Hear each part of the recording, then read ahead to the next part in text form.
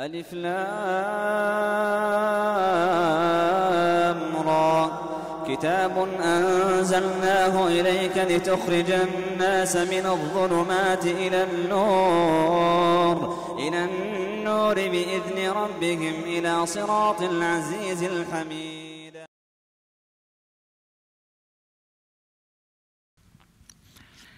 بسم الله الرحمن الرحيم. الحمد لله الذي أرسل رسوله بالهدى ودين الحق ليظهره على الدين كله وكفى بالله شهيدا، وأشهد أن لا إله إلا الله وحده لا شريك له، وأشهد أن محمدا عبده ورسوله صلى الله عليه وعلى آله وأصحابه أجمعين. أما بعد. As to what proceeds, firstly, I would like to apologize for arriving late due to traffic and some other reasons. So I hope, inshallah, your brothers and sisters will forgive us for coming late. Secondly, with regards to our discussion today, which is makanatu sunnah fil Islam, the status of sunnah in al-Islam. Now, many brothers and sisters, whenever they have a discussion with regards to the deen of Allah subhanahu wa ta'ala, we frequently hear the term that is being used, and that is that this is sunnah and this is not from the sunnah, and is this the sunnah of the Prophet sallallahu alaihi wasallam. But many of us do not understand what does the word sunnah mean. So with regards to understanding what the word sunnah means, then we can say that the definition of sunnah can be broken into three categories. The linguistic meaning of the word sunnah, lughatan, like we say in the Arabic language. The secondly, shar'an, Islamically, what does the word sunnah mean? And thirdly, istilahan, technically, the word sunnah defined by the scholars of Ahlul Sunnati wal Jama'ah or the Ahlul Hadith. So this first subcategory that we have, we will say that this is known as the definition of sunnah. Ta'rif al-sunnah, the definition of sunnah. And the definition of sunnah is further divided into three categories. So the word sunnah in the Arabic language, firstly, linguistically means as-siratu wa tariqah, a way or an example, a way of life, a pathway, a path or a way of life. At-tariqah meaning a way, and as-sira meaning a way of life. That's why we hear the word, the seerah of the Prophet sallallahu alaihi wasallam. When we hear the word seerah of Muhammad Rasulullah sallallahu alaihi wasallam, it indicates a way of life, that the way of life, how the Prophet ﷺ lived, how he would eat, drink, and how he would make ibadah, and everything relating to the Prophet ﷺ. So the words sunnah and seerah are synonymous, mutaradif in the Arabic language, and they have the exact meaning. So the word sunnah in the Arabic language means as-siratu wa tariqah, a way or a way of life, regardless of whether that way or that way of life is good or bad, good or evil, regardless. So this is what the word sunnah means in the Arabic language. Secondly, the word sunnah, Islamically, shar'an. And the word shar'an and istilahan, Islamically and technically. A lot of the people cannot differentiate and distinguish the difference between something which is shar'an and something which is istilahan, Islamically and technically. Islamically or shar'an is something which is derived directly from the Quran or the Sunnah of Rasulullah sallallahu alaihi wasallam. And something which is istilahan or technically is something which the scholars, when they look into the Quran and the Sunnah, they stipulate and derive a definition. So there is a difference between shar'an and istilahan. something which is Islamically and something which is technically. So the word sunnah, Islamically or shar'an, it means to obey the Prophet sallallahu alaihi wasallam in everything that he commanded us to do so, and to abstain from whatever he prohibited or forbade us to do so. This is the definition of the word sunnah Islamically. And this meaning of the word sunnah Islamically can be found in the book of Allah in Surah Al-Hashr in ayah number 7. وَمَا آتَاكُمُ الرَّسُولُ فَخُذُوهُ وَمَا نَهَاكُمْ أَنْهُ فَانْتَهُوا. And take whatever the messenger gives you, and abstain from whatever he forbids you. This second category of the word sunnah Islamically has been divided into a further 4 categories by the scholars of Islam. So the word sunnah Islamically is divided into 4 categories. The first category is that whenever the Prophet ﷺ commands you to do something, it will either be obligatory or it will be highly recommended. So either it will be fard or either it will be mustahab. The third and the fourth category, whenever the Prophet ﷺ forbids us to do something, it will either be haram or either it will be disliked, makruh. So this definition of the word sunnah Islamically has 4 categories: obligatory, highly recommended, prohibited or unlawful, and disliked. So that is which is fard or mustahab or haram or makruh. So this is with regards to the second category, which is the word sunnah Islamically. The third category is the understanding of the word sunnah as defined by the scholars technically. What does the word sunnah mean technically? Istilahan. So when we look at the scholars who have defined the word sunnah technically, we find 3 groups of scholars in 3 different areas that have defined the sunnah. The first group of scholars are the Ahlul Hadith or the Muhaddithun who have defined the sunnah. The second group of scholars are the jurists, the fuqaha. And the third group of scholars are the usuliyun, those who are experts in usul al-fiqh.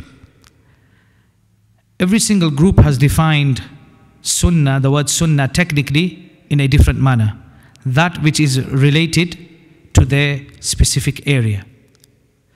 But the best definition that has been given to the word sunnah technically, and that which relates to all the Muslims on a daily basis, is the definition which has been given by the scholars of hadith, the Ahlul Hadith or Ahlul Sunnati wal Jama'ah.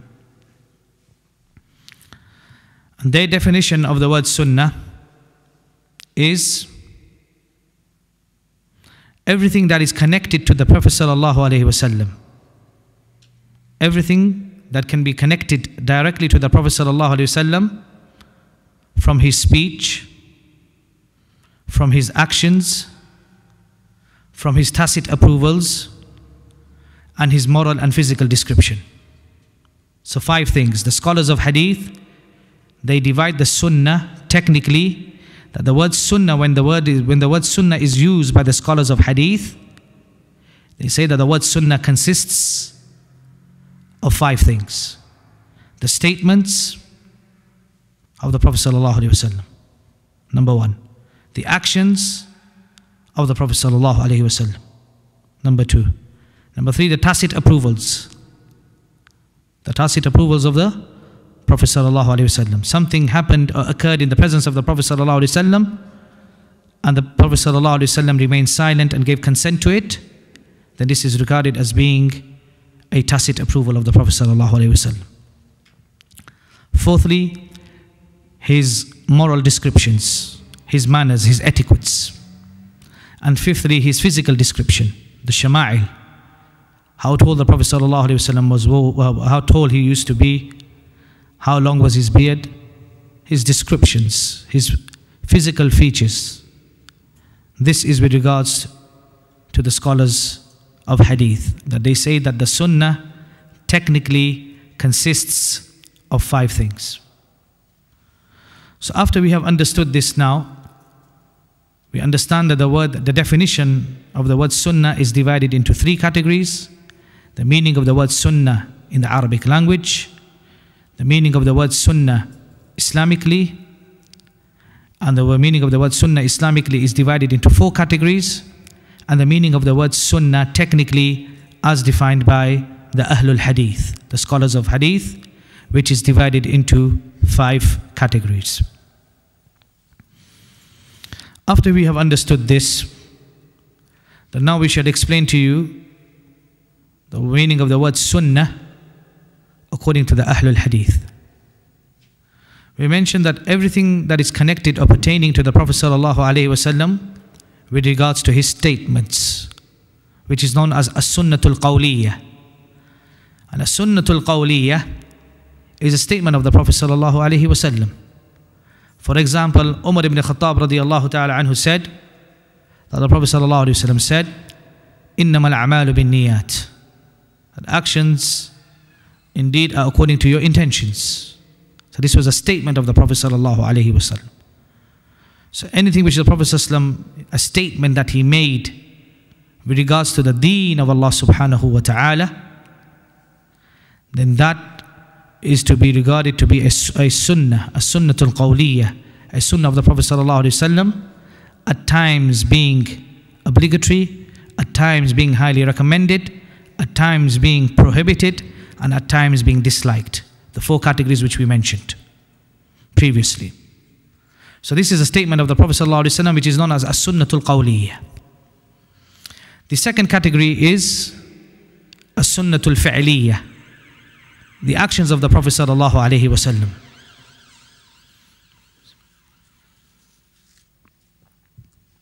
So something which the Prophet ﷺ did. Now with regards to this category, the second category, which is the actions of the Prophet ﷺ, then we have the brothers, many Muslim brothers and sisters. This category is always under discussion.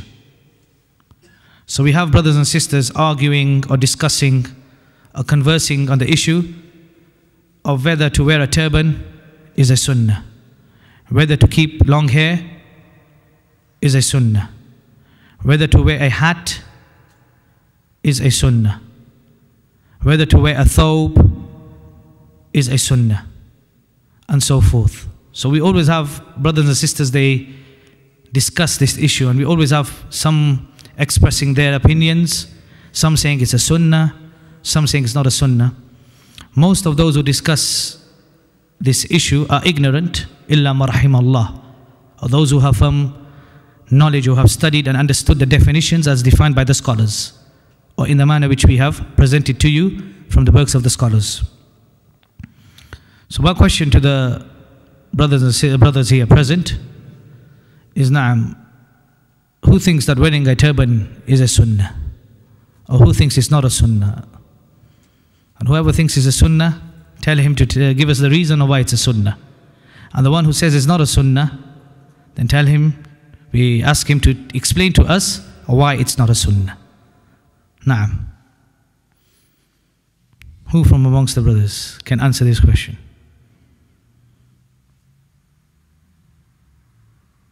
Is wearing a hat a sunnah, a topi, like we say in the Urdu language, a topi? Is topi a, na'am. Tafaddal. طيب. طيب.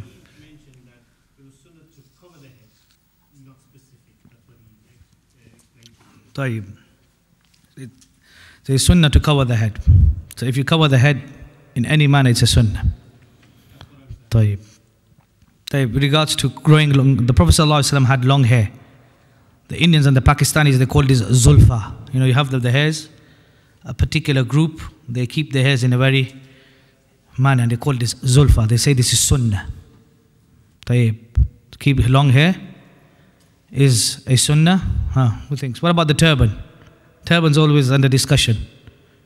We have many people that come to us when they visit Medina, the Prophet ﷺ's grave, and they look at us and they say, Astaghfirullah, why don't you wear a sunnah? Why are you wearing this shimag? Why are you wearing this? Why don't you wear a sunnah? Why do you guys not practice? First they say to me that you Arabs don't practice wearing the amama. First of all, I said to him, I'm not an Arab, I'm an Indian.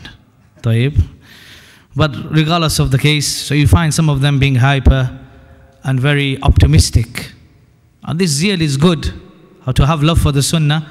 But if this zeal has no knowledge, then this zeal will lead you to destruction, this enthusiasm. So this is under discussion. We need our brothers to answer. This is something which, like I said, this is something which is basic. We should know this, because we're always talking about the sunnah.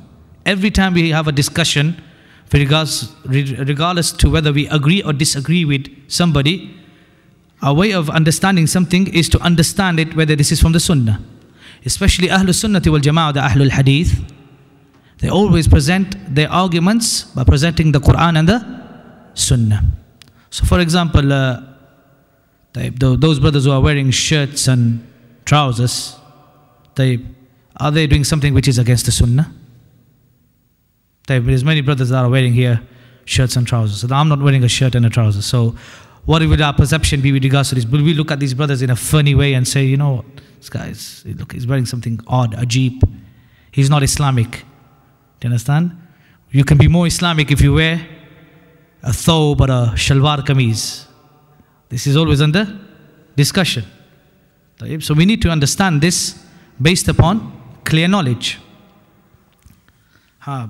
Before I answer, is there anybody who would like to enlighten us or to share their knowledge with us? Something which they have read or something which they know with regards to the Sunnah of Rasul. Because this is a discussion. We decided that we are going to lecture on this subject because we saw the importance. Because if Ahlul Sunnati wal Jama'ah, if the masajid of Ahlul Sunnati wal Jama'ah do not know what is Sunnah, then what can be expected to those who are away from the Sunnah? There's a question that asks. If we claim ourselves to be the true Sunnis, the Ahlul Hadith, and Ahlul Hadith and Ahlul Sunnati wal Jama'ah are they're synonymous. Understand? The same identity, just with a different ascription. So who knows? Anybody knows with regards to that, what is Sunnah, what is not a Sunnah? Tayyib, then I will answer. Do you want me to answer? Tayyib. When we look at the actions of the Prophet ﷺ, the actions, we're talking about the second category of the Sunnah. We said that the Muhaddithin divided the Sunnah into 5 categories. The statements, we've covered that by giving you an example. The Prophet ﷺ made a statement. The second is the actions. We say that the actions of the Prophet ﷺ can be divided into 3 categories. Those actions which the Prophet ﷺ did on the basis of ibadah. Nobody disputes those to be, if they are not obligatory, then nobody disputes those to be a sunnah. For example, the Prophet ﷺ prayed 2 rakats of Salatul Fajr before the obligatory prayers. Everybody says that this is a sunnah. The Prophet ﷺ, he did siwak and ordered us to do siwak, and we know that siwak is not obligatory but highly recommended. So these are sunnahs that nobody has disputes. When we look into the biography of the Prophet ﷺ, the second category that we find from his actions are those actions which the Prophet ﷺ did on the basis of it being his custom. So those actions which the Prophet ﷺ did on the basis of those actions being the custom of his people. As we know that the Prophet ﷺ was from amongst the Arabs. He was from amongst the Arabs. He lived in the Arabian Peninsula, in the Hijaz, and he was from Makkah. And from amongst the Makkah, he was from the tribe of Quraysh. And from the Quraysh, he was from Banu Hashim. And from Banu Hashim, he was from Banu Abdul Muttalib, and so forth. So when we look at some of the actions which the Prophet ﷺ did, then those actions which the Prophet ﷺ did, he did it because this was the custom of his people. So for example, the Prophet ﷺ wore a turban, and it was from the custom of his people to wear a turban. So we saw that Abu Jahl and Abu Lahab also wore a turban. We saw that the Prophet ﷺ kept long hair, So his people used to keep long hair as well, regardless of whether they accepted Islam or they didn't accept Islam. We're talking about the Muslims and the pagans. So when he entered Makkah, we find the Prophet ﷺ had plaits. He had long hair. Naam? For long hair, Prophet Muhammad ﷺ used to, why he used to have long hair? Naam, because the Arabs at the time, the custom. Naam. No. Allahu Alam, no. Tayyib. Because Ahli Kitab used to have long hair. Tayyib. Not the Arab. Naam? Not the Arab. Well, this is your opinion. With regards to this, Imam Ahmad was asked this question. Imam Ahmad ibn Hanbal rahmatullah alayhi was asked this question. And Imam ibn Qayyim has mentioned this in Zadul Ma'ad. So I refer to Zadul Ma'ad. I refer under the discussion of keeping long hair or not keeping long hair from the features of the Prophet sallallahu alayhi wasallam. And we also find in the seerah of the Prophet sallallahu alayhi wasallam, the Shama'il, that he kept short hair as well. Understand? He kept short. In what time he used to have long hair? In what time he used to? When he entered Makkah, in Fath Makkah, he had long hair and he had plaits, as been mentioned in the Sunnah. Naam, refer to Zadul Ma'ad. Tayyib.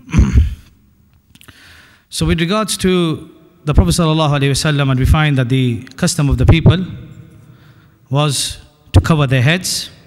That the Arabs, they would cover their heads by wearing headgear, what we call a topi, and wearing the amama. And we find that the Arabs used to keep, it was customary amongst them to keep long hair as well, like I mentioned. So we find that these are from the custom actions, or the customary actions that we find amongst the Prophet sallallahu alaihi wasallam's people. And the Prophet sallallahu alaihi wasallam was also from amongst the Arabs.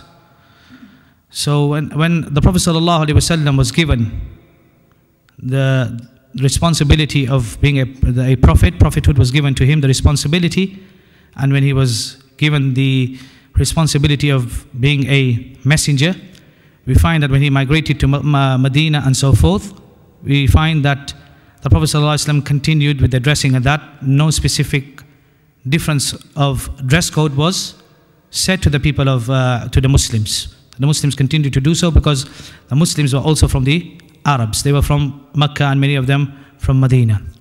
So we find that many of these actions are from the customs of the people. So therefore, anything which is from the customs of the people cannot be classified or declared as being a sunnah. That is the asal that we find from the Ahlul Ilm and from the Ahlul Hadith, that they say that the customary acts of the Prophet sallallahu alaihi wasallam cannot be classified as being a sunnah. The third category of the actions of the Prophet sallallahu alaihi wasallam is those actions which the Prophet sallallahu alaihi wasallam did habitually. So for example, we find that the Prophet ﷺ liked to eat pumpkin. So this was something which was habitually, as the Prophet ﷺ was a human being. We know that the Prophet ﷺ was a human being. As Allah subhanahu wa ta'ala says in the Quran, قُلْ إِنَّمَا أَنَا بَشَرٌ مِثْلُكُمْ يُوحَى إِلَيَّ أَنَّمَا إِلَهُكُمْ إِلَهُ وَاحِدٌ. Say, O Muhammad, to the people that indeed I am a human being like you, except that revelation is revealed to me. So we find that the Messenger of Allah sallallahu alaihi wasallam was a human being. He was rahmatul lil alameen. He was the mercy to the whole of this universe with the guidance that he came with. That Islam that he came with became a guidance for the guidance that he came in, that he himself was a mercy for the whole of this universe. So we find that the Prophet sallallahu alaihi wasallam, with regards to having habitual likes and dislikes, for example, liking the pumpkin, then it is not from the sunnah to say that if you eat pumpkin, then the pumpkin is a sunnah, because this was from the habitual likes or dislikes of the Prophet sallallahu alaihi wasallam. And the evidence for this is in the hadith in Sahih Muslim. Once when Khalid ibn Walid radiyallahu ta'ala anhu, Khalid ibn Walid radiyallahu anhu, when he was dining with the Prophet sallallahu alaihi wasallam, a lizard was presented to the Prophet sallallahu alaihi wasallam whilst eating, and he abstained from eating the lizard. So Khalid ibn Walid radiyallahu ta'ala anhu asked the Prophet sallallahu alaihi wasallam that, is this haram? So the Prophet sallallahu alaihi wasallam said, no, he says this is something which is not common amongst the lands of the Arabs. We don't have these, we don't eat this type of dish or this lizard. So therefore Khalid ibn Walid radiallahu ta'ala anhu, he ate the lizard, understanding that it was the Prophet ﷺ did not prefer to eat the lizard because something which is not known. As we know that different cultures in different regions, geographically, have different types of dishes. So it doesn't necessarily mean that if you are an Arab, you have to like what the Pakistanis eat, and if you're a Pakistani, you like what the Arabs eat, and so forth. Everybody has their different ways of cooking and eating, and so forth. So this was something which was not common. So we find that Khalid ibn Walid, he ate the lizard, and he ate it on whilst dining in the presence of the Prophet ﷺ. So nobody will say that not eating a lizard is a sunnah of the Prophet ﷺ, because this was from the habitual, you can say, likes or dislikes or preference of the Prophet ﷺ. So when we look into the sunnah as the Ahlul Ilm have defined, we find that the actions of the Prophet ﷺ can be divided into three categories. Those actions which the Prophet ﷺ did on the basis of ibadah, those actions which the Prophet ﷺ did on the basis of the custom of his people, and those actions which the Prophet ﷺ did habitually. So the second and the third category cannot be defined as being a sunnah. But with regards to the first category, then yes, the first category, that which the Prophet ﷺ did on the basis of ibadah, then this is regarded as being a sunnah of the Prophet ﷺ, which is highly recommended if it is not an obligation. But when we look, for example, with regards to the dressing, we find that the Prophet ﷺ, he instructed the Muslim Ummah that which was obligatory upon them to cover, defining the satara, the awra of a Muslim, saying from the belly button to up to the knees. But the Prophet ﷺ did not, you can say, did not instruct the Muslim Ummah of a special type of dressing. The Prophet ﷺ accepted different types of clothing that were given to him from Yemen, from Misr, from Yemen, from Egypt, and so forth.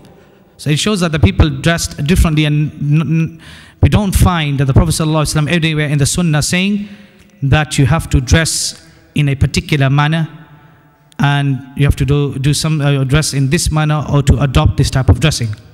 And this was from the hikmah of the Prophet ﷺ, because we know that in order for us to classify something to be the Sunnah, then the Sunnah has to have evidence. We cannot declare anything to be Sunnah. So we cannot say that to keep long hair is a Sunnah unless there is text to say that it is Sunnah, or the Prophet ﷺ recommended it. We cannot declare anything to be a Sunnah unless there is text, because in order for something to be Sunnah, then Sunnah is a form of revelation. We know that revelation is of two types: the Quran and the Sunnah. And we know revelation is knowledge, and knowledge comes from Allah subhanahu wa ta'ala. And Allah subhanahu wa ta'ala says, وَمَا يَنْتِقُ عَنِ الْهَوَىٰ إِنْ هُوَ إِلَّا وَحْيُ يُوحَىٰ. And he does not speak from his desires, rather it is a revelation that is revealed to him. So when the Prophet ﷺ speaks with regards to the deen, then it has to be revelation, and if it is revelation, then it can only be legislated as being a sunnah. With regards to something which is not part of the deen, then this will either be habitually or customary when we look into the actions of the Prophet ﷺ. So therefore, the most preferred or the correct opinion with regards to these actions, which are with regards to wearing a turban, or with regards to wearing or doing other things which the Prophet ﷺ did, which were customary, then that which is the most correct opinion is that it is not a sunnah. But if somebody was to do it out of loving the Messenger of Allah sallallahu alaihi wasallam, iqtida'an, then he will be rewarded by making the iqtida. But that action in itself, for example, wearing a turban, will not be regarded as being a sunnah in itself.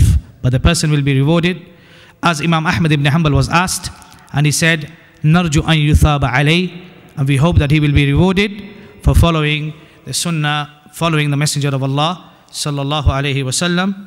But with regards to wearing an amama, or anybody who decides that he wants to wear an amama, then he should wear it in the manner in which the Prophet sallallahu alaihi wasallam wore it. And most of the people who we see that wear the amama, they do not wear it in the way that the Prophet sallallahu alaihi wasallam wore it, as it has been described in the Shama'il. With regards to the other type of dressing that we wear, and the issue that we have remaining is with regards to the Islamic dressing. For example, what I am wearing, or whether you wear shalwar and kameez, then this is something which can be regarded as being a Muslim identity. So and we can say that this is a Muslim identity, we cannot say it's a sunnah. So it is something which distinguishes the Muslims from the disbelievers.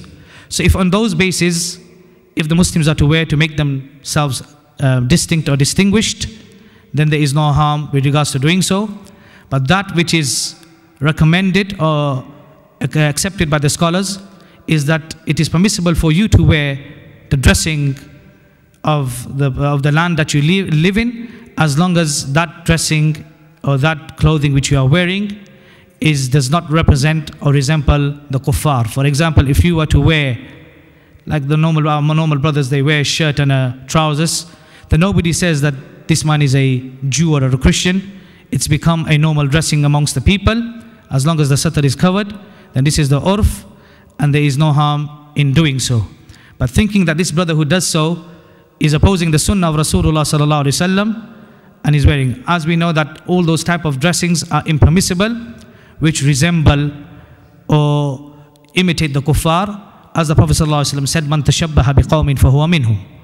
And resemblance means that if you were to wear that type of clothing, by just looking at you, I would be able to say that you are a Christian, which is not the case now. It may have been so in the past and so forth, but the case now in which we live in, as the Muslims who live here as a minority, as Aqliyatul Islamiyya, then we find that normal dressing, just trousers and shirt and so forth, is just a normal dressing which is known as the dressing of the people.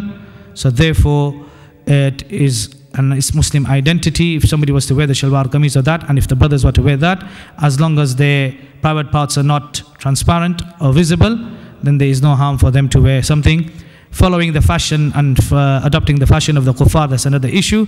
But with regards to just normal dressing, then they say that this is the urf of the people, and this is finally and accepted by all the scholars of the sunnah. So with regards to this, so it becomes clear to us now that with regards to an amama and with regards to the hat, with regards to an hat, then we have an issue. With regards to the hat, then we find that wearing the hat is a common practice was a common practice amongst the Arabs till this day. We find that many of the Arabs, the elderly Arabs, they would see it as an aib to leave the house bareheaded, and this is amongst the Arabs. And with regards to wearing the hat when you are praying, then some of the Ahlul Ilm have said and have made istidlal with the ayah, Ya bani Adam khuzu zinatakum inda kulli masjid. The old children of Adam, beautify yourselves when coming to pray to Allah subhanahu wa ta'ala. And some of the Ahlul Ilm that they have said that the akmal and the ashraf way of beautifying yourself is to cover your head. Then this is in terms of beautification and complete and being complete. If everybody is covering their head, then it is better for you to cover your head. And if you are from amongst the people, that the custom like the Arabs, the custom of the Arabs was that they would never come out of their houses bareheaded. So it is better for you to cover your head based upon this ayah. But the scholars have said that if you are from a region where your head is not covered, then if you do not cover your head, there is no harm. And in the multicultural society that we live in here, a mix of cultures, then we find that some people cover their head and some people do not cover their head. There is no one urf or custom that we follow. So therefore, if you cover your head, this is akmal and better in terms of zina when praying to Allah subhanahu wa ta'ala. And if you don't cover your head, then there is no harm. And this is what the most balanced opinion is, because we find extremes on both sides. We find those who say that you have to cover your head and this is a sunnah. With regards to it being a sunnah, then we say that it's from the customary actions of the Prophet sallallahu alaihi wasallam. The Prophet sallallahu wore a hat, but because he was from the Arabs, and the Arabs covered their heads. And we find in the writings of the Arabs that until the British and the Europeans colonized the Arab countries, then everybody would wear a hat, and then the Arabs, this custom of them wearing and covering their heads faded away. So if you are living amongst the people where everybody covers their head, then it is better for you to cover your head and follow the custom of the people. But if there is a people from amongst the people who do not cover their head, then there is no harm for them to be bareheaded.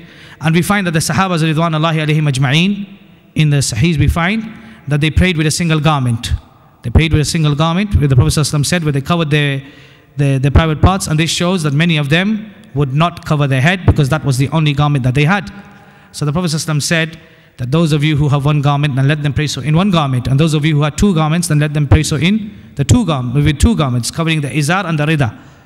So with regards to the most balanced opinion, with regards to the hat, is that the hat is also a customary practice, but based upon this ayah, Ya bani Adam khuzu zinatakum inda kulli masjid, some of the scholars have said that it is better and recommended for you to cover your head when you pray. This is better, afdal and ashraf. And if you do not do so, then your salah is accepted. But that which is just khilaf awla according to some of the scholars, if you are living in amongst the people who everybody that covers their head. But if you are living amongst people who don't cover their heads, then there is no obligation of saying to those people that you have to cover the head. Those who go to two extremes and say that you have to cover your head, and those who go to another extreme who say that you shouldn't cover your head, then this extremism is not good on both sides. That which is correct is the balanced opinion that covers. So if you are able to do so, and living in England, I feel that living in a multicultural society, if you cover your head or if you don't cover your head, it is okay, but to cover your head is better, and Allah subhanahu wa ta'ala knows best. So this was with regards to the actions of the Prophet sallallahu alaihi wasallam. So we find with regards to the actions of the Prophet sallallahu alaihi wasallam that the customary and the habitual actions of the Prophet sallallahu alaihi wasallam will not be regarded as being a sunnah, because sunnah is based upon evidence, and evidence is revelation, and revelation means that it has to be directly from Allah subhanahu wa ta'ala. And one of the ways of determining something to be a sunnah or not a sunnah is that when you do an action which is sunnah, highly recommended and not obligatory, there is a reward for that action. So we don't find the Prophet ﷺ say that if you wear a hat, you get an extra reward. We don't find the Prophet ﷺ say that if you wear a turban, you will get extra reward. We don't find the Prophet ﷺ say that if you keep long hair, you get extra reward. So this shows that in order for something to be sunnah, the thumb rule is that there has to be jaza and thawab involved in that action, because then that becomes the part of the deen of Allah subhanahu wa ta'ala. If there is no reward or jaza or thawab with regards to that action, then that cannot be classified as being sunnah. But if somebody follows the Prophet sallallahu alaihi wasallam iqtida'an bil umum, then he will get the reward of following the Prophet sallallahu alaihi wasallam in its generality, for loving the Prophet sallallahu alaihi wasallam and trying to imitate the Prophet sallallahu alaihi wasallam, and Allah subhanahu wa ta'ala knows best.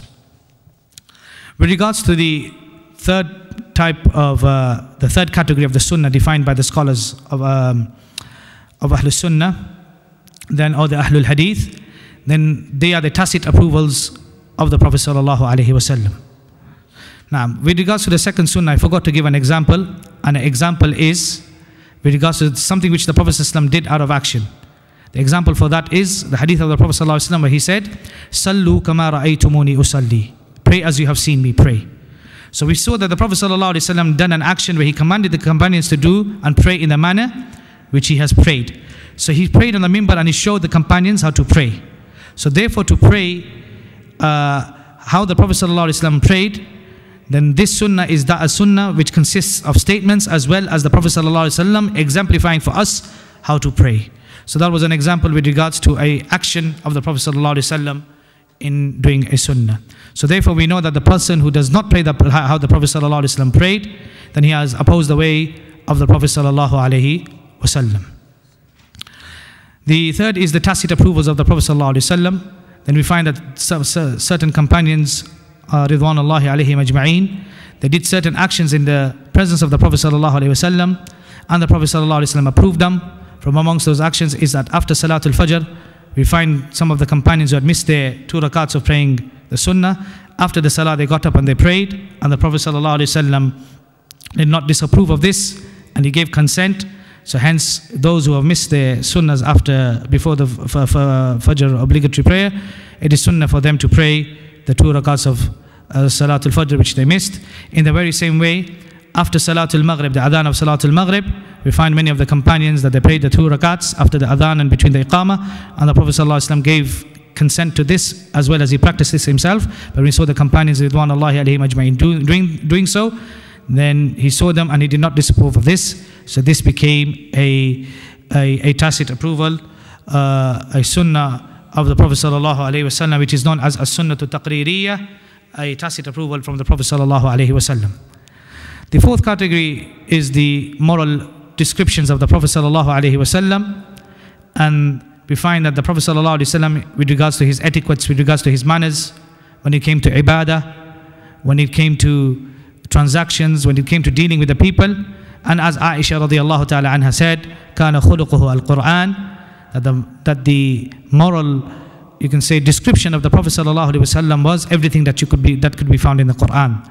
So whatever Allah subhanahu wa ta'ala has instructed the human beings to do, the Muslims to do, then we find that the Prophet sallallahu alaihi wasallam was those from amongst those who perfected that and followed that which Allah subhanahu wa ta'ala had commanded. The fifth category is the shama'il, or the descriptions of the Prophet sallallahu alaihi wasallam. Then you find that the Prophet sallallahu alaihi wasallam, how tall he was, what type of a beard he had, and how long he was, and how he would eat, how he would talk, how he would walk, and so forth.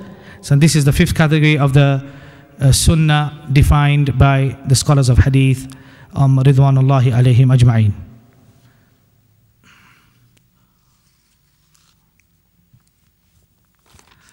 With regards to understanding, after alhamdulillah covering what the word sunnah means in the Arabic language, what it means Islamically, and its categories, what it means technically, and as defined by the scholars of hadith in 5 different categories, and explaining to them and explaining to you the 3 categories of the actions of the Prophet ﷺ, the first being ibadah or the sunnah, which is not obligatory, and the other second 2 categories being habitually or customary, which according to the most correct opinion is not to be regarded as being a sunnah. But if somebody was to generally follow the Prophet ﷺ, then he would be rewarded as following the Prophet ﷺ generally, but not for those specific actions as being declared as being sunnah.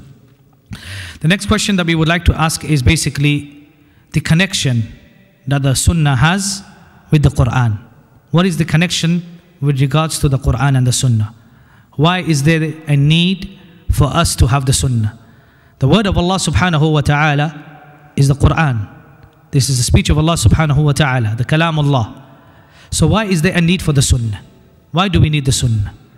So the question is the connection. What does the connection of the Quran, what is the connection between the Quran and the sunnah? Who knows? Naam. The Quran is like the theory and the instruction to do an action. Naam. And the Sunnah is teaching the practical as to how to fulfill that. Mumtaz. We're instructed to pray, but we're not told how to pray. Naam. And the Sunnah is teaching us how to. Mumtaz.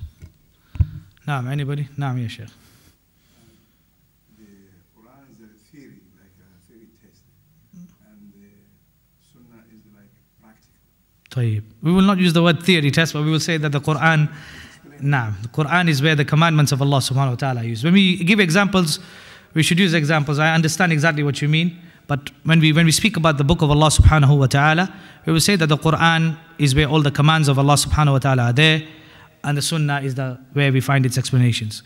So obviously, mashallah, the brothers answered correctly. With regards to what the scholars of the Ahlul Hadith, when they explain the connection between the Quran and the Sunnah, they say that the connection between the Quran and the Sunnah can be divided into 3 categories. The first category with regards to the connection of the Quran and the Sunnah is that the Sunnah has come as mu'ayyida wa muwafaqa li ahkam al-Quran min hayth al-ijmal. That an takuna mu'ayyidatun wa muwafaqatun li ahkam al-Quran min hayth al-ijmal, which means that we find, for example, in the Quran that Allah subhanahu wa ta'ala says, وَأَقِيمُوا الصَّلَاةِ, establish the prayer. In the Sunnah, we will find that also the Prophet sallallahu alaihi wasallam, he confirmed what Allah subhanahu wa ta'ala said. As in the hadith in Sahih al-Bukhari, of the hadith of Abdullah ibn Umar, where the Prophet sallallahu alaihi wasallam said that Islam has been built upon 5 pillars. And then he mentioned the first pillar being the Shahada, and then he mentioned the second pillar where he said, establishing the prayer. So in this narration, he didn't explain. So we find that the Quran, it confirms and aids and strengthens that which Allah subhanahu wa ta'ala has mentioned in the Quran in terms of its generality. مُؤَيِّدَةٌ وَمُوَافَقَةٌ لِأَحْكَامِ الْقُرْآنِ مِنْ حَيْثُ الْإِجْمَالِ. The second category is what the brothers mentioned, that the Quran and the Sunnah explains the Quran. So Allah subhanahu wa ta'ala says, وَأَقِيمُوا الصَّلَاةِ. Allah subhanahu wa ta'ala says, establish the prayer. And the Prophet ﷺ says in an authentic hadith, Sallu kama ra'aytumuni usalli, see as you have seen me pray. So Allah subhanahu wa ta'ala mentions in the Quran where He says, وَأَنزَلْنَا إِلَيْكَ الذِّكْرَ لِتُبَيِّنَ لِلنَّاسِ مَا نُزِّلَ إِلَيْهِمْ وَلَعَلَّهُمْ يَتَفَكَّرُونَ. And we have revealed this dhikr, the Quran, so that you may explain it to the people. مَا نُزِّلَ, that which has been revealed to them. لِتُبَيِّنَ لِلنَّاسِ مَا نُزِّلَ إِلَيْهِمْ. So the Quran, the tafsir of the Quran is done by Sunnah. The Sunnah explains the Quran. That without the Sunnah, it would be literally impossible to understand the Quran. Because the Prophet ﷺ was sent as a messenger, and his job as a messenger, or his responsibility, was to explain everything Allah subhanahu wa ta'ala had revealed in his book. And this was done through the through Jibreel alayhi salam, who came and taught him and informed him of everything. So this is the second category of the Quran, the connection between the Quran and the Sunnah. The third category is that we find many rulings or many injunctions that we can find in the Sunnah, we don't find them in the Quran. Many things. And that shows you the great level, the greatness of the Quran. For example, we do not find in the Quran anywhere that a grandmother, in terms of inheritance, is given a sudus, 1/6 of the inheritance. We find this where? In the Sunnah. We know the famous incident when the grandmother came to Abu Bakr, she asked for her right. And Abu Bakr radiallahu anhu said that I do not find anything in the book of Allah. Then he asked anybody does anybody know anything that has been mentioned in the Sunnah? And a companion came forward, and another companion came forward to testify that that he witnessed also that the Prophet ﷺ said that a grandmother is given 1/6 of the inheritance. In the same way, we find nowhere in the Quran that when a man is married to a woman, it is impermissible for him to take his wife's maternal or paternal auntie as a second wife. The khala of his wife or the amma of his wife, his maternal, like we say in Urdu, khala and pupi, as the second wife. So it is impermissible for you to marry your wife's auntie, paternal or maternal, as a second wife. We don't find this in the Quran, but we find this in the Sunnah of Rasulullah sallallahu alaihi wasallam. So this shows that the status of the Sunnah, the makana of the Sunnah is great. That those who reject the Sunnah have indeed rejected the book of Allah subhanahu wa ta'ala. And without the Sunnah we would be lost. So we understand that in terms of min haythul hujjah, in terms of an authority, in terms of evidence, then the Quran and Sunnah are equal. In terms of status, the Quran is above and the Sunnah is second. In terms of status, we have the Quran and then we have the Sunnah. In terms of the hujjah, of them being an authority, then the Quran and the Sunnah is exactly the same. There is no difference. If something is established in the Sunnah authentically, based upon the principles, then that can be taken regardless of whether it's your aqidah or whether it's an issues of fiqh, in any aspects of the deen. If it is sahih and proven from the Prophet sallallahu alaihi wasallam, then it is accepted. Whether it be the bab of aqidah or whether it be the bab of fiqh. And this is the madhab of Ahlul Hadith and the madhab of Ahlul Sunnati wal Jama'ah. So this is we find that the Quran and the Sunnah, the connection between the Quran and the Sunnah is that the Sunnah has come to strengthen, to confirm that which has been mentioned in the Quran. The Sunnah has come to explain that which has been mentioned in the Quran. And the Sunnah has many rulings that cannot be found in the Quran. And as we know that the Sunnah is also revelation, that the Prophet ﷺ does not speak from his desire. That's why the Sunnah has been legislated as an authority, and in terms of proof and evidence has the same status of the Quran in terms of authority, but in terms of its status, then it is second. But in terms of authority, then the Quran and the Sunnah are equal. So this is with regards to the connection of the Sunnah with the Quran. So that's why we say, when people ask us, why do we need the Quran? Why do we need the Sunnah? We will say we need the Sunnah because of three things. Because the Sunnah confirms to us, the Sunnah explains, and we find many things in the Sunnah. As we know, another example which is commonly given is that if somebody was to commit adultery and is married, the stoning of the person that will be given the punishment of digging a hole and stoning him to the death, although there was a qira'ah in the Quran which is mansukh, we find this today remaining and it being explained in the Sunnah. In the present Quran that we have, that the ayah was mansukh, we don't find it, but we find it in the present and preserved where? In the Sunnah of Muhammadur Rasulullah sallallahu alayhi wasallam. After we have understood this, then we need to know with regards to the divisions of the Sunnah. The divisions of the Sunnah are two. As-Sunnatul Sarihah, which is a clear Sunnah, and As-Sunnatul Dhimniyah, which is a implicit Sunnah, or something which is not clear for many people. As-Sunnatul Sarihah is, if all of us were to read this, we would understand that it is a Sunnah. So for example, if you were to read in a collection of hadith that the Prophet ﷺ would pray the night prayer, and the night prayer is a Sunnah, so everybody would be able to understand that this is a Sunnah. That the Prophet ﷺ instructed us to do siwak. The Prophet ﷺ encouraged us to do this action and that action. The Prophet ﷺ encouraged us to do charity. The Prophet ﷺ encouraged us to smile when we look at our brothers and so forth. We know that these are all Sunnah and acts of the Prophet ﷺ, which if a layman was to read, he would understand them to be a Sunnah, which are clear, which do not require explanation. Then there are those Sunnahs which require explanation. Only the students of knowledge and the scholars would understand them as being Sunnah. So they take the same ruling as being a Sunnah, but they are not clear. But they are a Sunnah. And from amongst the examples that we find is that, for example, when a companion makes a statement, and we find no other companion opposed him in that statement. Nobody opposed him. We don't find nobody from amongst the companions when he said that any other companion opposed him, then this is also regarded as being a Sunnah, and some of them have even called it to be ijma'i sukuti, a silent type of consensus. When a companion says you do this, and we find none of the other companions rebuking him or disagreeing with him, then this is something which is regarded to be a Sunnatul Dhimniyah. So for example, we also find that from amongst the implicit type of Sunnahs is that a companion, he reports a narration of the Prophet ﷺ, and then he gives you the explanation of that report himself, that this is what it means here, this is what it means here.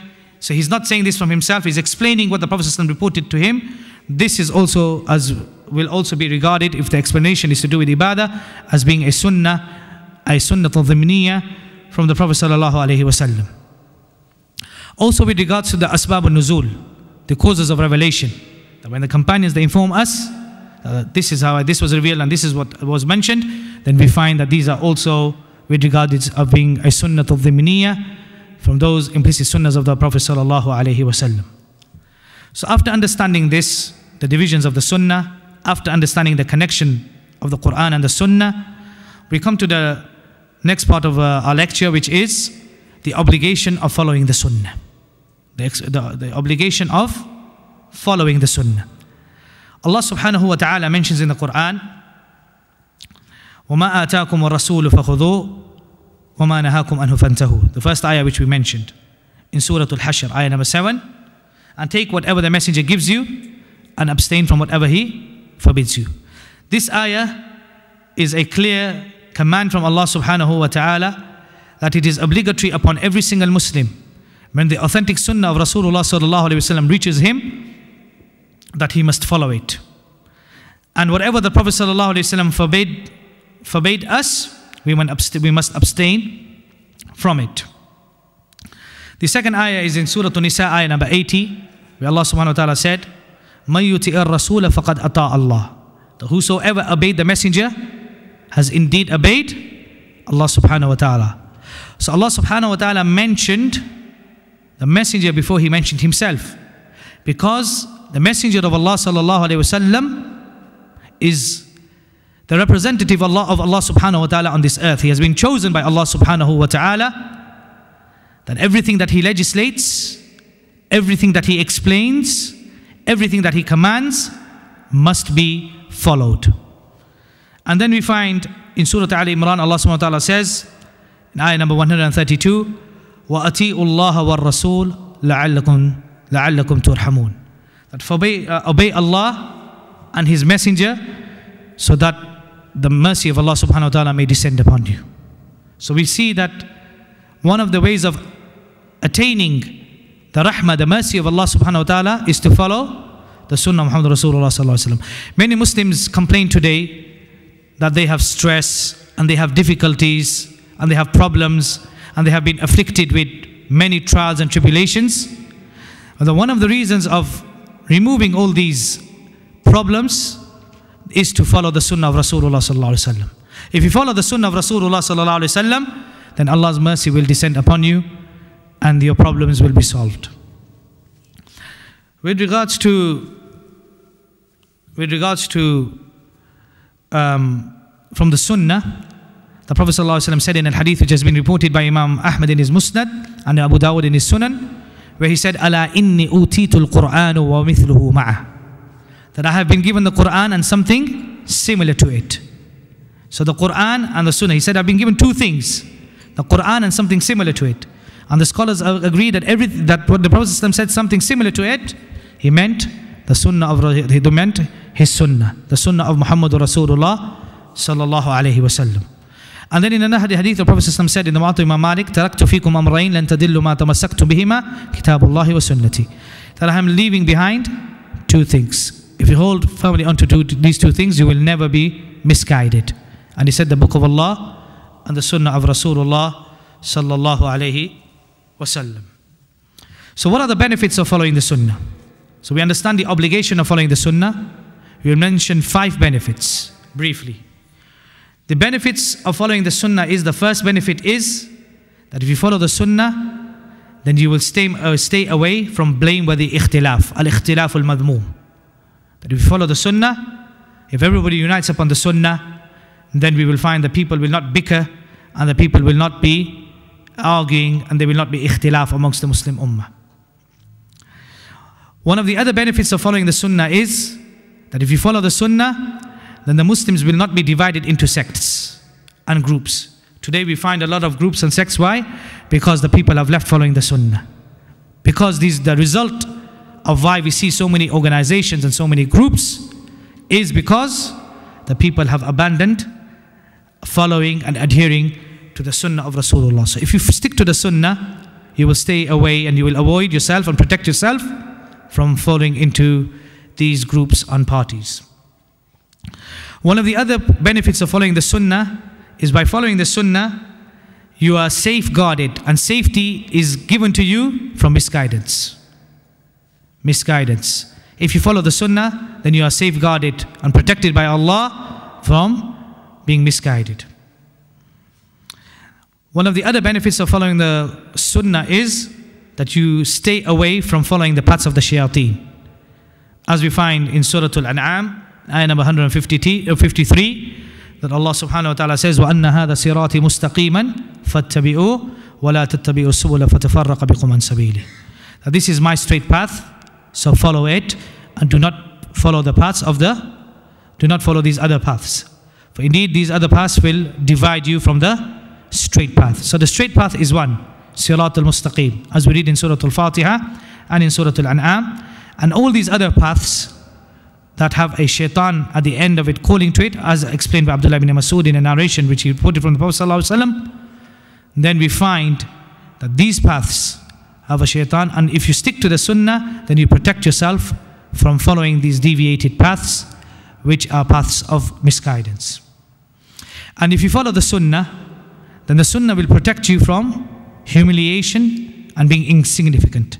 For the person who follows the Sunnah, that nobody can humiliate him.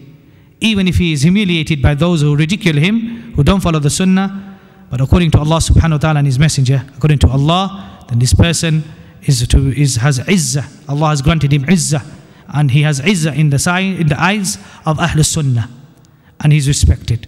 So following the sunnah basically safeguards you from being humiliated and being insignificant amongst the people. That's why you find that the people of bid'ah, they are humiliated.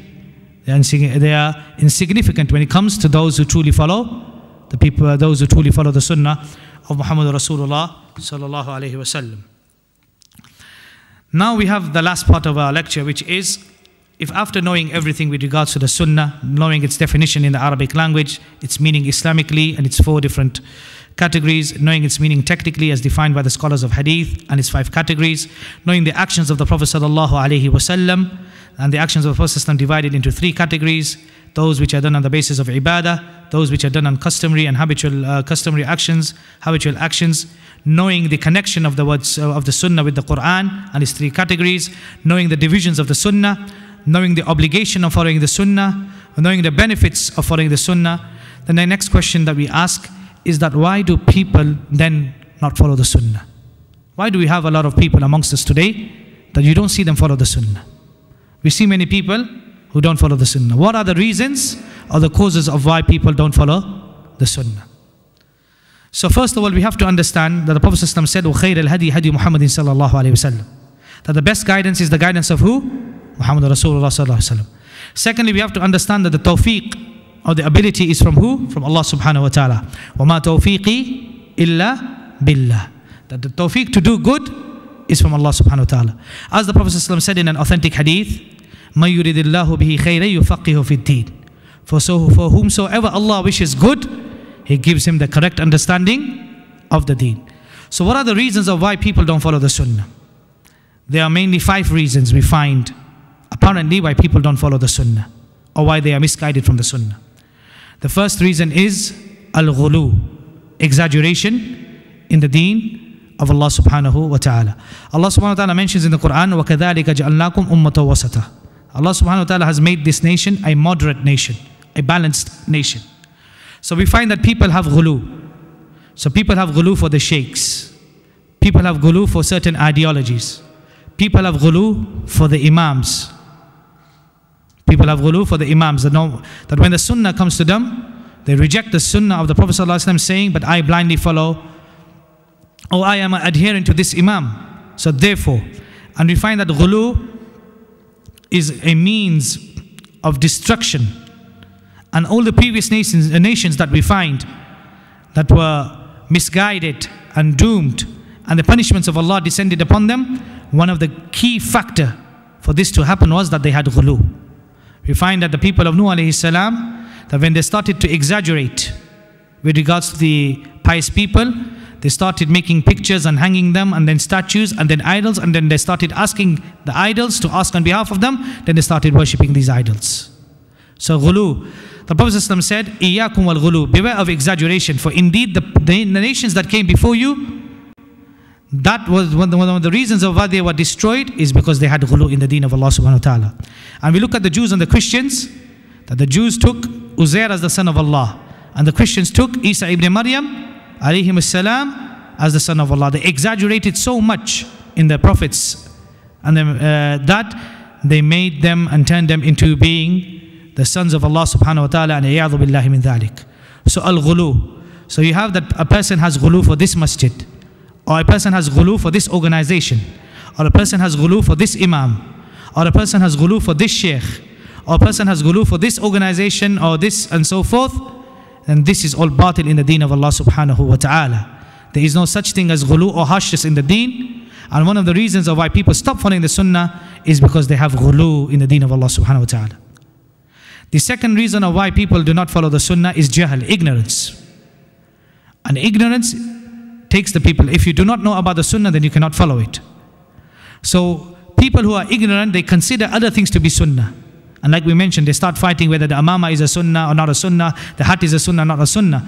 And they neglect all the other sunnahs which the Prophet ﷺ clearly and explicitly explained to us and told us to do. They are never mentioned. So they say eating salt is a sunnah. Eating on the floor is a sunnah. Doing this is a sunnah. Doing that is a sunnah. And so forth. Ignorance. One of the third reasons of why we find why the people do not follow the sunnah, and that is at-tahazzub at-tafarruq. People dividing into groups and parties. In order for you to follow the sunnah, then you have to say that that sunnah has to be filtered through this party or this organization or this concept. Then I will follow the sunnah. If it doesn't come from this area or this region, or it's not sift away through this ideology, we cannot follow the sunnah. One of the other reasons of why we find that the people do not follow the sunnah is because they follow their desires. Ittiba'ul hawa. Following their desires. As Allah subhanahu wa ta'ala said, أَفَرَأَيْتَ مَنِ اتَّخَذَ إِلَهَهُ هَوَى. Have you not seen those who have taken the desires as the ilah, as the deities? So we find, so the people want to follow their desires. So they say they like music, and in the sunnah it's been clearly explained with regards to the tafsir of the ayat, that musical instruments are impermissible, but he wants to follow his desires. So he will say, well, it's in the sunnah, it's only in the sunnah, it's makruh, the scholars have deferred. So he rejects following the sunnah of Muhammad Rasulullah sallallahu alayhi wasallam. Somebody likes free mixing, so he'll say that which is impermissible is khalwa, only to be alone. But with regards to men and women being in the presence of one another, one together, that this is something which is not part, or we don't find, it's not something which has been prohibited in the Quran, so they neglect the sunnah, because they want to follow their desires. They want to follow their desires. One of the other reasons of why we find, and this is a calamity in this time, is taqdeemul aqli ala naql, that the intellect or the brain is given preference over the text. So for example, he will say, I'm only going to accept that which makes sense. So for example, he may say that the punishment of the grave is a hoax, it's a delusion, it's not true, because if you were to open up the grave, you'll see this dead person. You can't feel no pain. You don't see him shouting, you don't see him moving. So how is he being punished? Or how is he cherishing the bounties which Allah subhanahu wa ta'ala is granting him? So then he will reject the punishment of the grave. You will see that the Prophet sallallahu alaihi wasallam said that when you enter Makkah and you make Umrah in Tawaf al-Qudum, your right shoulder should be exposed. And this was something which was done. He says, why is this? This was 1400 years ago. There is no kuffar today to show that we are mighty and we are strong. So he will reject the sunnah. For example, you will say to him that wiping over the sock on the top is a sunnah. He said, well, the dirt is on the sole, not on the top. This doesn't make sense. It's not logical. Why do we have to wipe over our socks? So these are some of the reasons, 5 main causes that we find why people do not follow the sunnah of Muhammad Rasulullah sallallahu alayhi wasallam. So therefore, we have to abstain and stay away from these things. And we ask Allah subhanahu wa ta'ala that He guides us. And the lecture has come to an end. Jazakumullahu khairan for listening patiently. If anything which I have said is correct, then it is from the book, then it is from Allah. If anything which I may have said, which goes against what Allah and Allah's Messenger have said, then it is from me and the shaitan, and Allah subhanahu wa ta'ala is free from that. Jazakumullahu khairan wa akhiru da'wana alhamdulillahi rabbil alameen. Jazakallah khairan, Shaykh. Any questions from the floor? طيب. Firstly, you mentioned the term present Quran. That seems to suggest that the Quran has gone through some change. Sorry? You mentioned earlier the present Quran. Naam. In your Present Quran. Now, what I mentioned is that some of the ayats of the Quran have been abrogated. Do you understand? Some of the ayats of the Quran have been abrogated. So those ayats of the Quran which have been abrogated. For example, we find in the Quran that Allah subhanahu wa ta'ala says in the Quran, Ya ayyuhalladhina amanu la taqrabu salata wa antum sukara. That do not go close to even to salah in a state of being intoxicated. So this ayah shows the first drinking alcohol was only prohibited during the salah. But then we find another ayah which abrogated this. So abrogation is of two types. Abrogation is that where the ruling is abrogated and the recitation remains. Or we find that with regards to the recitation is abrogated but the ruling remains. Do you understand? And this is in the sciences of the Qira'ah which you will find. So abrogation is of different types. And as we know that the Quran was revealed in a period of 23 years.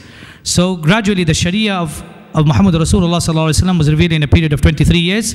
And some things were allowed during the first part of Islam. And then they were not prohibited. And this is from the hikmah of Allah subhanahu wa ta'ala which we accept. And then when the Muslims became, for example, the Prophet ﷺ said, I prohibit it for you from visiting graves. Visit graves, for indeed they remind you of the akhirah. This initiates that visiting graves in the earlier part of Islam was prohibited.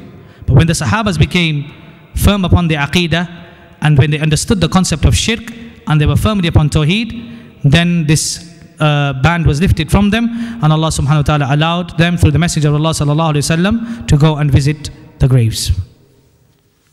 And then you had a reference from the Quran, which I think is actually No. the messenger is mentioned before Allah. Naam. This is مَن يُطِيعِ الرَّسُولَ فَقَدْ أَطَاعَ اللَّهَ, Surah An-Nisa, ayah number 80. The reason of why the Messenger of Allah was mentioned here is not that he is greater than Allah subhanahu wa ta'ala. That the reason of why the Messenger is mentioned is for Allah subhanahu wa ta'ala to show that Allah subhanahu that all success and salvation lies in following the Messenger of Allah. That the word of Allah and the commandments of Allah can only be understood if you follow the Messenger of Allah. Because the Messenger of Allah is the one who Allah subhanahu wa ta'ala chose. Muhammad Rasulullah is the one that he chose with regards to explaining, and guidance and knowledge from Allah subhanahu wa ta'ala is given to Muhammad Rasulullah sallallahu alayhi wa sallam. The last point, sorry to No. No. you kind of brushed over tacit approval, and is there any chance you could explain that a bit more? Naam. Let me give you an example. I was talking to a friend, Naam. someone I know actually, who used the explanation of Ethiopians dancing in front Naam. The Prophet. of the Prophet, Naam. possibly was to display athleticism as a Naam. evidence that It's a- dancing in worship, The famous narration in the Musnad Ahmad. Naam. With regards to this, then I have a small risala which will be published very, very soon, refuting this person who has tried to tamper and distort with what actually happened when you look at the Arabic wordings and how he has mistranslated and so forth. But that is another topic. But going back to the issue of tacit approvals, then with regards to the issue of tacit approvals, then this is something which has been accepted by Ahlul Sunnati wal Jama'ah and the Ahlul Hadith. And that which we understand is that if something was done on the basis of ibadah, understand? And as we know that the narration which you mentioned was not done on the basis of ibadah, it was play for the sake of the argument. It was entertainment. So there is a difference between entertainment and ibadah. This is firstly. For something to be considered as sunnatul taqririyah, then it has to be done on the basis of ibadah. Something which is done on the basis of ibadah, meaning intending to get closer to Allah subhanahu wa ta'ala by doing that action. For example, the Prophet sallallahu alaihi wasallam, we know with regards to salah. Salah is a dhikr which has been legislated in the deen of Allah subhanahu wa ta'ala. Salah is a dhikr which we get close. It's an action which we do. It's one of the best actions to do. Because salah has dhikr, has tasbihat, has recitation of the Quran and so forth. So when salah was done, certain acts were done by the certain companions which the Prophet ﷺ seen and he approved of. Because the companions were always eager and enthusiastic to do good. So they would do those actions. So when he saw certain actions like this, like I gave you an example, before Salat al-Maghrib, they prayed 2 rakats. On the generality of knowing that between every adhan and iqamah there's 2 rakats, he prayed and he saw them and he approved and he also prayed. So this was an example that I gave you. That's something which is done on the basis of ibadah, not entertainment. With regards to that issue which you mentioned is entertainment. So this qiyas is ma'al fariq. Because nobody regarded of those ahbash, the Habashiyah that came, the Ethiopians that came, that they were doing an act of ibadah. They were doing an act of entertainment, which was warfare, which they were practicing. And with regards to them being musical instruments, then that was not present. Now. You mentioned about the clothes of the Christians and Jews. No. Can you explain about university graduation ceremonies? Now, if this, with regards to this clothing of university graduations, if this is something which is specifically for the kuffar, then this is not permissible. Now, if this represents the kuffar, then it is not permissible. For example, let me give you. We look at the kuffar, you know, the hats which the Catholics wear, these are not permissible. The hats which the Jews wear, these are not permissible. The robes which the Christians and the Jews wear, these are not permissible. To keep your hair in the way the Jews keep, these acts are not permissible. As the Ahlul Ilm have said, if wearing those clothing which is worn on university on graduation day it means that it represents Christianity and Judaism, then this is a resemblance and not permissible. But if it doesn't, then it is permissible. So that is what you would have to find out. Wallahu alam. Okay, we'll have to be very quick with the questions because we've literally got 2 to 3 minutes before Maghrib, inshallah.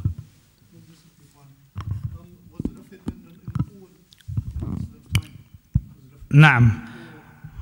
طيب, in regards to the issue of Raf al-Yadayn, then the Prophet ﷺ has said that every single thing has a beauty, and the beauty of your salah is to raise your hands. So the beauty of your salah is to raise your hands. So if you don't raise your hands, then there is no beauty in your salah. With regards to another narration, the Prophet ﷺ said that to do Raf al-Yadayn, that every time you do the Raf al-Yadayn, you get 10 extra rewards. Thirdly, the Prophet ﷺ did Raf al-Yadayn from the time the salah was legislated till he died, till his last prayer on the face of this earth, as mentioned by Hafidh ibn Hajar in Talkhis al-Habir. And there are over 400 narrations. How many?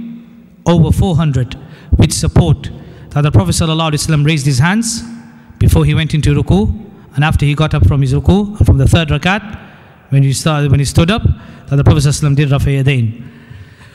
Raf al-Yadayn is a sunnah, which is an established sunnah, which is mutawatir. Mutawatir, that so many narrations have been reported from so many companions. Like I mentioned to you, 400 narrations. But we find those who do not do Raf al-Yadayn based upon a ghulu, exaggeration of their madhabs, that we ask that Allah subhanahu wa ta'ala guide them, and we ask Allah subhanahu wa ta'ala to bring them closer to the sunnah of Rasulullah sallallahu alayhi wa sallam.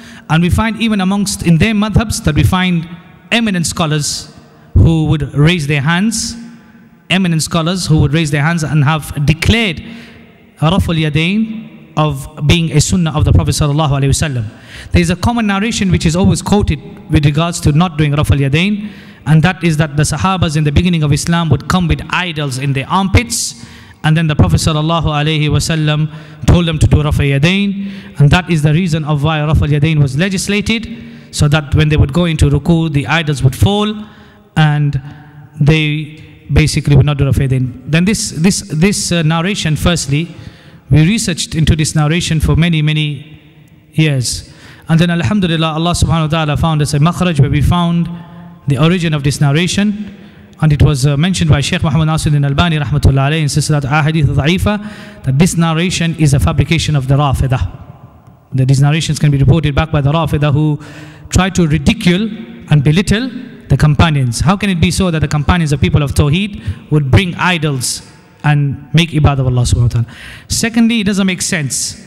If you do Raf al-Yadayn whilst you start salah, then the idols will drop. This is not hypothetically speaking. So there would be no need for you to do Raf al-Yadayn the second time or the third time, because the first time you say Allahu Akbar, the idols have already dropped, if there was a case.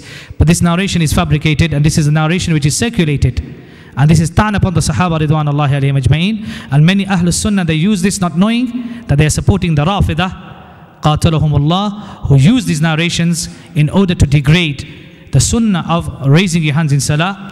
We also find Imam al-Bukhari rahmatullah alayh, where he has mentioned in his Muqaddamah, in his book Juz' al-Raf al-Yadayn, where he mentions and where he says that the shi'ar of Ahlus Sunnati wal Jama'ah, one of the signs of Ahlul Sunnati wal Jama'ah is that they raise their hands in salah before ruku and getting up from after ruku, and Allah subhanahu wa ta'ala knows best. Two very brief questions. Is it sunnah to have a kunya? And is it sunnah to pray 2 nafil when a person visits the Prophet ﷺ's grave? With regards to have a kunya, then na'am. The Prophet ﷺ, he said with regards to having a kunya, then he legislated this and encouraged. In fact, that when we saw his son-in-law who had a dispute with his daughter, and he was sleeping in the masjid in the dust, he said, Ya Abu Tarab, meaning Ali ibn Abi Talib radiyallahu ta'ala anhu. So he called him. And we find when Abdul Rahman ibn Sakhr al-Dawsi, who we know as Abu Huraira, then he would play with cats, the Prophet ﷺ called him, O father of cats, Abu Huraira. So we find this has been legislated by the Prophet sallallahu alaihi wasallam. With regards to praying 2 rakats when you visit the Prophet sallallahu alaihi wasallam's grave, then this is a bid'ah and could lead to shirk. This has no basis in the deen of Allah subhanahu wa ta'ala. Nah. Inshallah, we'll have to leave it there now because the Maghrib prayer is just about to start. We need to make the adhan. Finally, Jazakallah khair to the Shaykh for his extensive efforts in traveling to visit us today. And I would want to give an open invitation, inshallah, that you come and visit us again next year. We'll try and make arrangements for him to come and deliver some lectures, inshallah, round about next Ramadan, inshallah. Before Ramadan. Or even before Ramadan. Okay, Jazakallah. To spend another Ramadan in England. Inshallah. Okay, Assalamu alaikum wa rahmatullahi wa barakatuh. Jazakumullah khair.